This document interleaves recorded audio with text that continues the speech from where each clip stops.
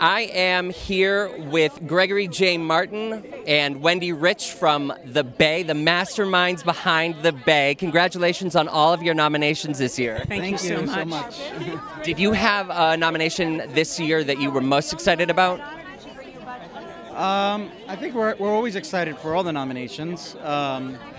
It's crazy to be here for the 5th year in a row, so that's kind of super exciting. So the recognition is great. You know, we work so hard, and everybody does, and to be voted as a nominee means that what Sally they like the show. You know, people like the show. People love the show. Thank you. Thank well, you so that's much. a testament to Gregori. It was his dream. It's his vision. And inspired by her work. And we have a great time working together. So it's. We're glad to be here to celebrate with everybody, and especially The Bay. That's right. On Amazon Prime. On Amazon Prime, make sure to tune in. And you can binge The Bay. Hashtag binge The Bay. I hashtag binge The Bay the other day. Great. Oh, good. Yes. Thank you. Good. What is your favorite part of the workday? Well, working with her is definitely amazing. There's times where she'll come over and we have a writing session, but I get caught up in 1,000 other things. And it's not as fun, but then once my mind is clear and we can sit and we can focus on the writing, it's great. That's like heaven. So yeah, it's free. I call them yes meetings.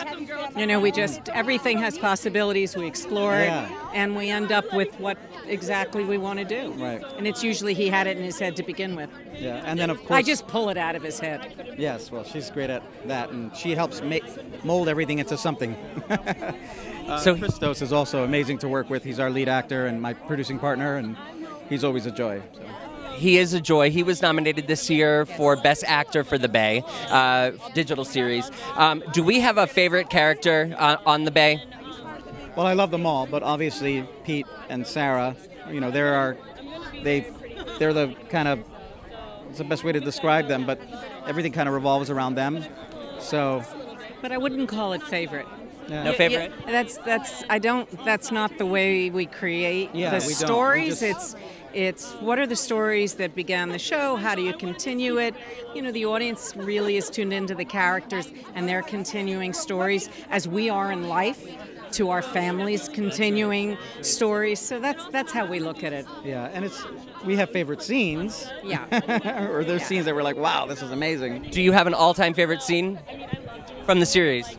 I can't think of one right now. There's a lot of amazing scenes that I'm really proud of as a director and as a writer as well. Like the opening scene of season 5, when they get the news that Janice, we lost Janice. That was a pretty impactful scene, and it was a great way to open up the show. But we have so many scenes that we're developing for season 5 that, did I say season 5? I meant season 4. You meant season 4, yes, right. I was like, what did I miss there? Yeah. Jumping ahead, we're very excited. Yeah, but for season 5, we have a lot of great ideas that I'm looking forward to. We are too. Thank you both for stopping and saying hello. Best of luck. Take care. Bye-bye.